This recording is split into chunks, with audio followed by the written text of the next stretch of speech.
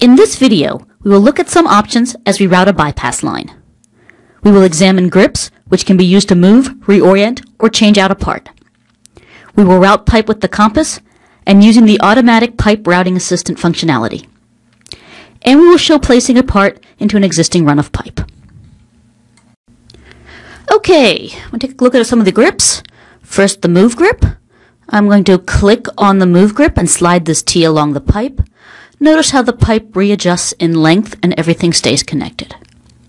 There's also this little arrow, which is a flip part grip, flipping my T over in case I wanted it to go the other direction. We also have a rotate grip in case flipping is not what I'm doing. I really want to set it at another angle. So I can set it to go down, for example.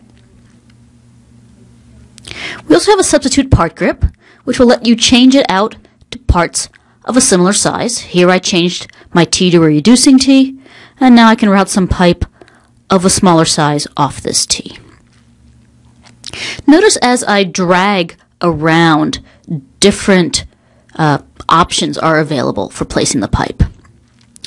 This is based on what's in my spec, what size elbows I have. Do I have 45-degree elbows? Do I only have 90-degree elbows? I'll get tick marks in my compass based on those values in the spec. I can also change the plane in which I'm routing. The compass is 2D. I'm trying to route in 3D space. So I can flip the plane of this compass around to change direction I'm routing. I can also use undo to back up a bit, saying, wait, I didn't actually want to go that direction. I want to change things up a little bit. So maybe I want to go along the bottom of this header pipe for my bypass here. I have another T, another reducing T already set up here, and I want to align to it. So I'm going to use the OTrack command to line up with that open port.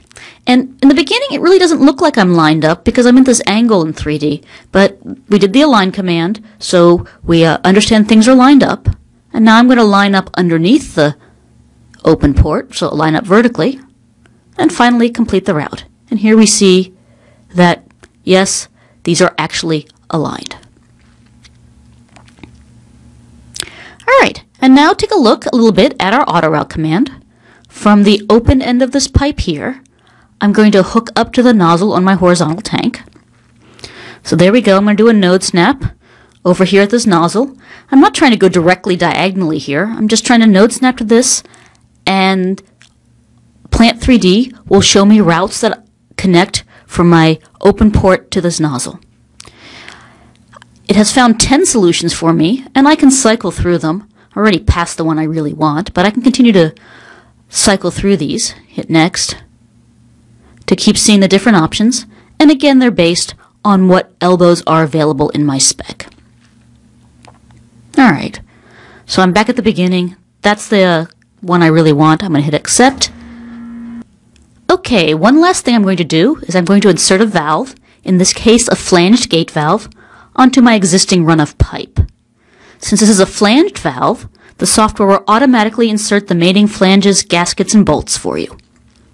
There you go, some quick routing examples on how you can easily put pipe in using AutoCAD Plant 3D.